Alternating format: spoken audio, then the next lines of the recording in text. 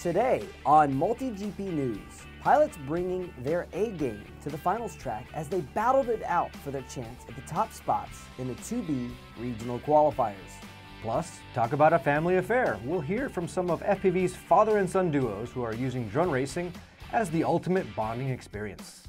Then, he's a former firefighter turned into a full-time drone racer, and she's in law school but still finds time to fly. We'll introduce you to a couple who some call the power pair of FPV. Good morning, everyone. I'm Chris Thomas. And I'm Hefty Puente. All this and much more on today's MultiGP News. Live from the MultiGP headquarters, this is MultiGP News with your host, Chris Thomas. Welcome back, everyone. Let's get started with our top stories in this week's Morning Quad. MultiGP has now released the micro and tiny whoop classes for flyers to enjoy and take part in this year. These spec classes mainly focus on a pilot's skill rather than their equipment. They're very affordable. The tiny whoop class specifically offers a quad that's safe, fun, and affordable, and it's approachable by all skill levels. These aircraft are very small and light and resulting in no property damage when they crash. Now, the micro class also offers a small yet quick aircraft. It's very capable. The quad is very quiet and can be flown indoors or outdoors, making them perfect for backyard competition. For more details on these classes, log on to multigp.com and click on the League Info tab. And keeping with the mini theme, Emax is soaring high with their new Baby Hawk. The plug-and-play combo includes a 25 milliwatt VTX camera combo, brushless motors, plastic body, motor guards, Emax flight controller and ESCs. The complete build with recommended 2S LiPo weighs in under 90 grams, and they're currently in stock on the Emax website for just $99. We've officially reached the 6th episode of MultiGP News, and I'm happy to say we've got nothing but positive maybe nothing. I don't know about positive. Pretty positive feedback from you guys so far. With that being said, let's keep this show on the road. Our goal is to reach 10,000 subscribers on YouTube by the end of the year. I don't even have that. Remember to like, share, and most importantly, get everyone you know, people you don't like, your grandma, to subscribe to our YouTube channel. We'll work around the clock bringing you the most up-to-date news in FPV, and all you have to do is click the subscribe button. There's also a little bell. Click that and you'll get notified whenever new episodes come out. We'll be tracking our subscriptions, so once we near the 10,000 mark, expect to see some giveaways in cash and prizes. And the details of the 2017 MultiGP Spec class racing is officially here. All components will be voted on by the pilots via an online poll that is administered and controlled by MultiGP. After the polling is completed, all results will be released and made public.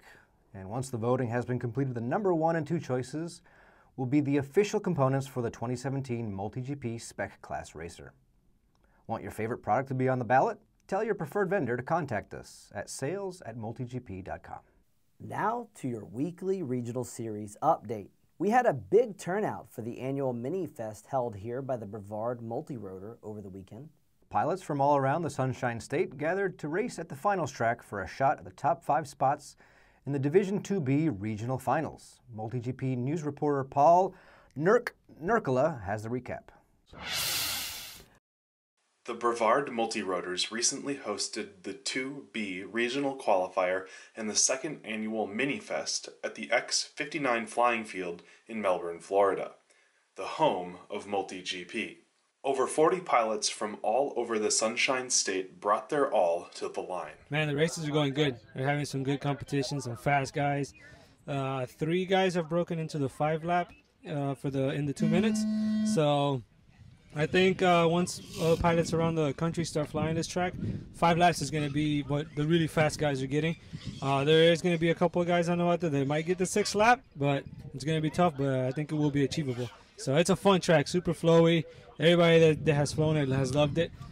So I'm excited to race it for the regional championship coming up in a few months. The event, featuring 3 days of FPV racing, wing flying, camping, food, and a whole lot of fun, was put on by spouses and co-chapter presidents Greg and Heather Schultz. Well, today we're here at Brevard Multirotor X59 with Mini-Fest. It's our 2nd annual event, and also a regional qualifier for Region 2B. We've been planning since November.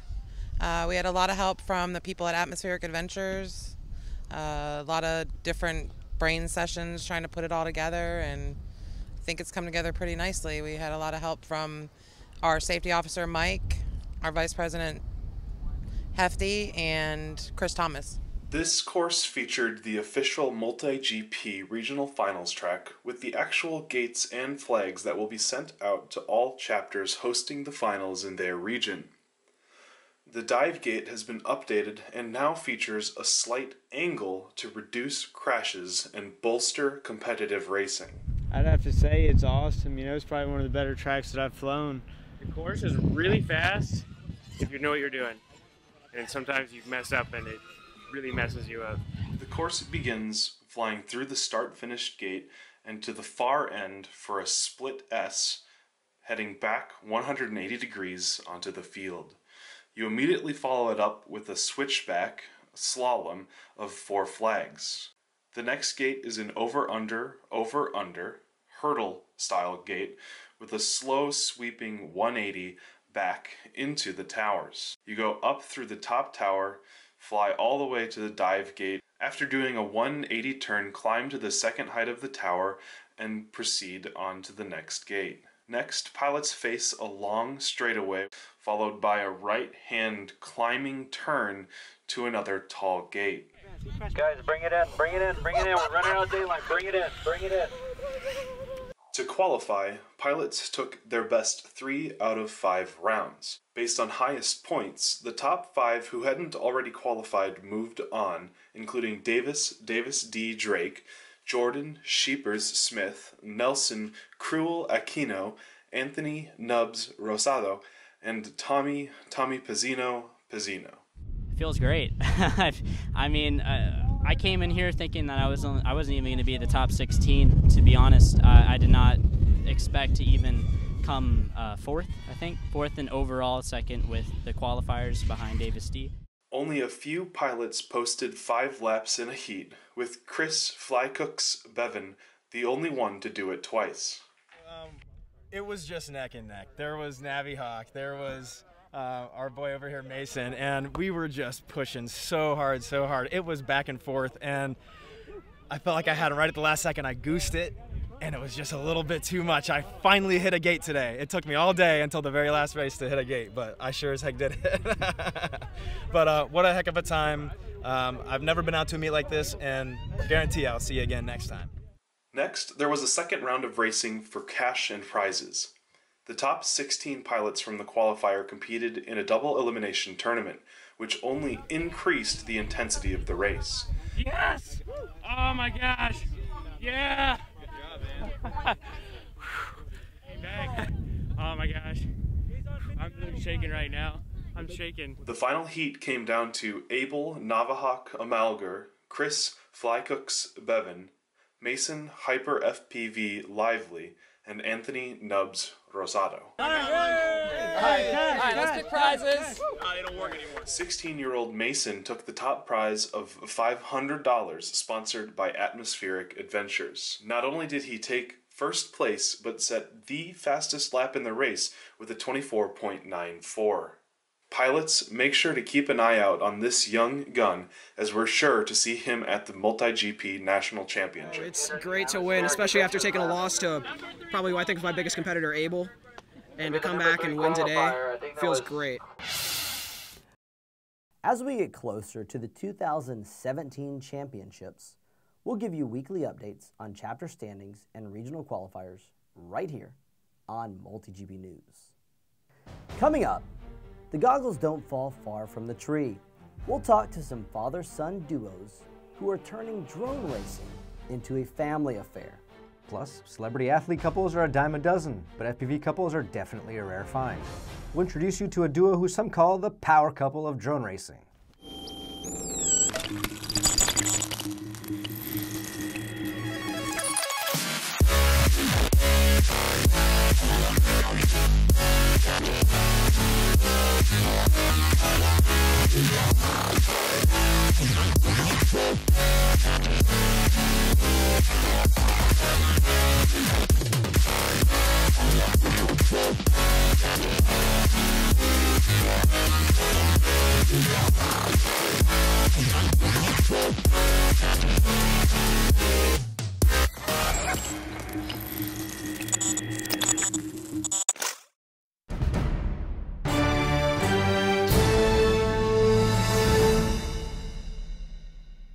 Now, the saying, like father, like son, couldn't be any more accurate than it is, with some of FPV's father-son relationships.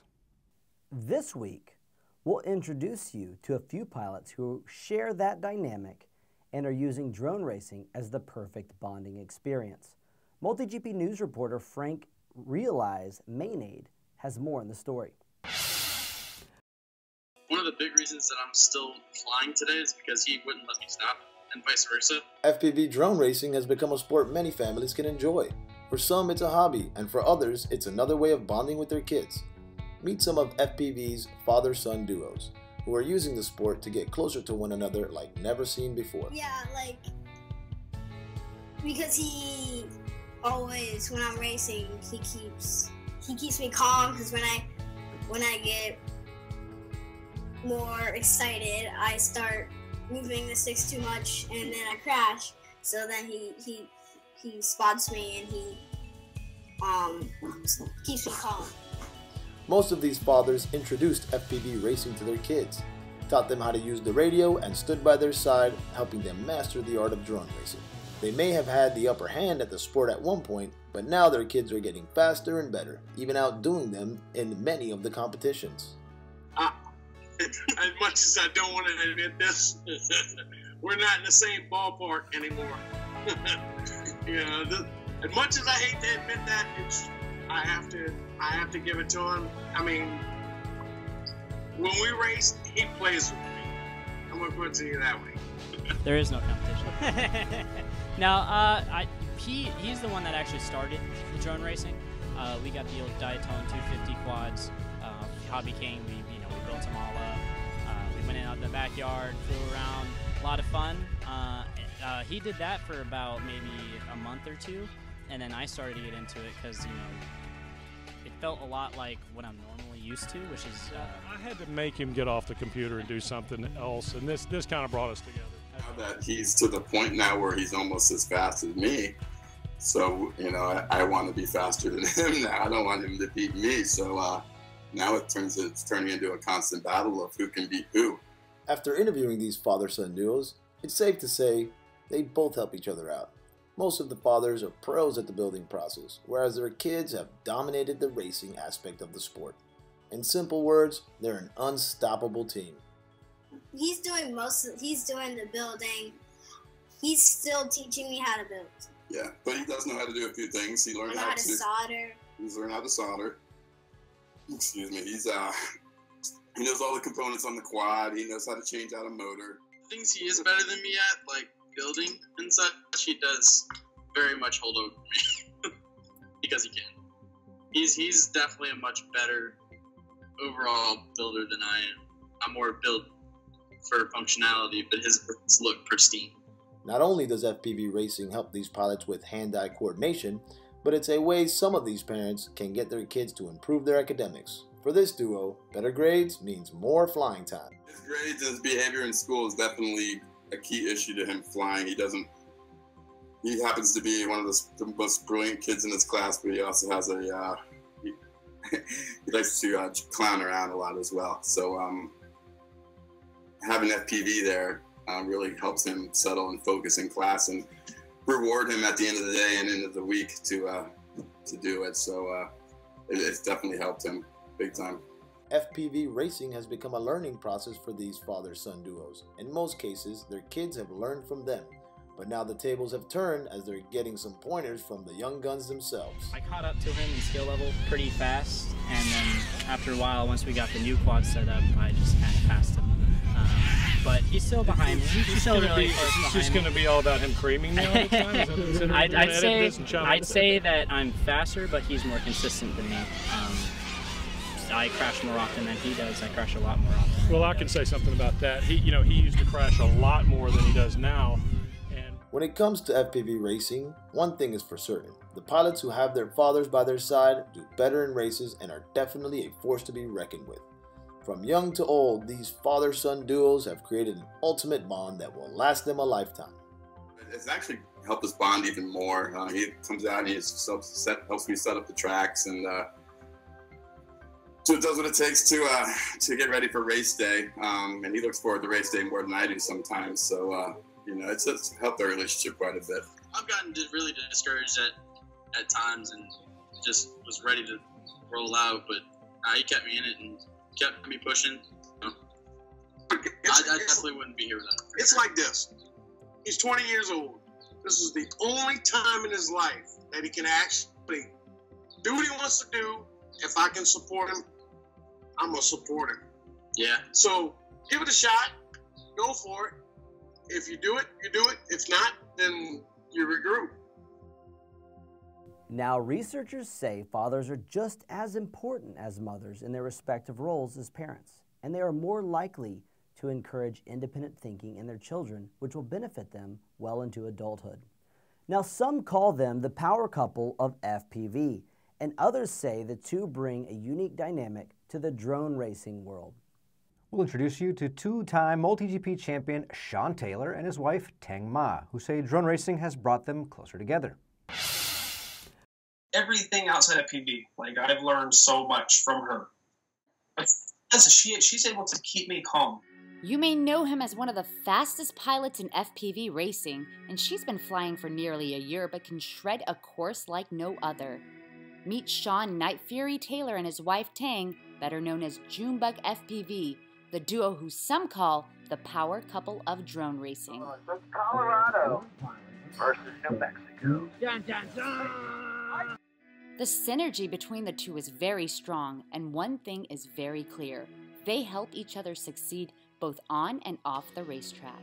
My very first practice or my first qualifier rather that I went out and did, I think I bounced off of just about every single gate that was on the course for some strange reason. This is after having 20 battery packs of flying pretty good. I just completely freaked out for whatever reason, and it was a terrible first qualifier for me. And I was shaking literally an hour after that first qualifier. It was such a mess, and I just kept saying there's something wrong. I feel like there's something broken inside of me. Like I was just so nervous, and she just sends me a little sweet innocent text. Just like an inside joke. Yeah, just how much she loves me. Have fun, baby. It's no big deal. Just have fun, and it's things like that. Like she is my mental rock. Although you see Night Fury as the #1 pilot in almost every race, Junebug FPV is making her mark in the sport. She's had some hot laps on the UTT-1 track and qualified for the 6C regional finals in Prescott, Arizona. Plus, the two are set to compete in some big races this year. I'm going to be going to Georgia to fly with some more buddies of mine, and actually some people that I've met before, filming some stuff. It'll be coming out. Yeah, it'll be coming out pretty soon. Then we are going to be off to Shanghai. China. It's a big race. It's a big international race in Shanghai. Being married to one of the fastest pilots in the world has surely helped Junebug FPV's skill set, but does she ever challenge him in a one-on-one matchup? This one is a losing battle. It's not a losing battle. She's in law school. She cannot practice. All I do is practice. If she practiced near as much as I did, it'd be trouble. It'd be trouble for me for sure. For the two, FPV racing gives them an opportunity to actually enjoy the sport for what it is, without getting angry at unexpected crashes and setbacks. It's hard to stay mad when you look around and realize what we're doing. Like, we're not in an office, we're not in a cubicle, we are not, Life could be much worse. Yeah. Now, it's no secret that Sean Taylor puts in hours of practice time, but does he really fly 100 packs a day? No, that was a period when he was trying out 100 packs a day, and he thought that was the only way he could improve at the rate he wanted to. And we realized after 2 weeks of him doing that maybe everyone's different, but the way he learned, and even the way I learned, that our brain maxed out after a certain amount of hours. You kind of have to have time to let it simmer, let new information, new skills, it's like soup, you have to let it cook, let it simmer. You can't just keep adding new stuff in it. Although the pair will be attending a handful of events this year, one race is sure to get all the FPV pilots excited. I think we may be holding our own regional qualifier. So everybody please watch out for that, and I guarantee you have never flown a track like what I'm going to put together for you. I promise you. Now, Junebug FPV came in 5th at the regional qualifiers in Prescott, Arizona over the weekend. We'd like to extend her the best of luck at the regional finals. If you would like your chapter featured in an upcoming episode, please contact us at news@multigp.com. Also, this goes out to all of our MultiGP media ambassadors. If you want your work featured in our newscast, make sure to upload all your photos and videos to our Google Drive with your name and a quick description of the event. Now coming up after the break, time to demolish a quad.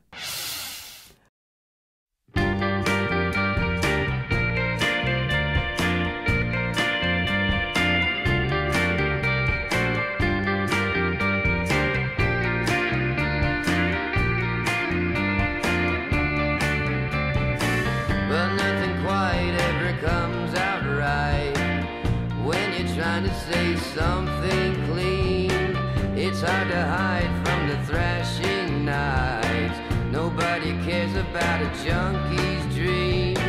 More of a sucker than a fiend. It's hard to turn down a smiling friend when everything becomes a scene. You can't make old dreams brand new again.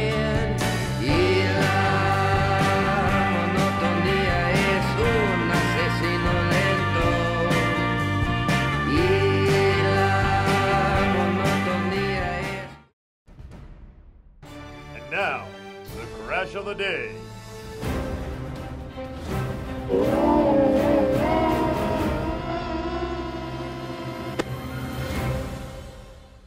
And that's all the time we have. Remember to like, share, and subscribe to our YouTube channel. I'm Chris Thomas. And I'm Hefty Puente. Thanks for joining us, and see you next time on MultiGP News. If you like this video, press the like button below, and please don't forget to subscribe to our channel. Thanks for watching. If you're interested in being showcased in the next episode of MultiGP News, please contact us at news@multigp.com.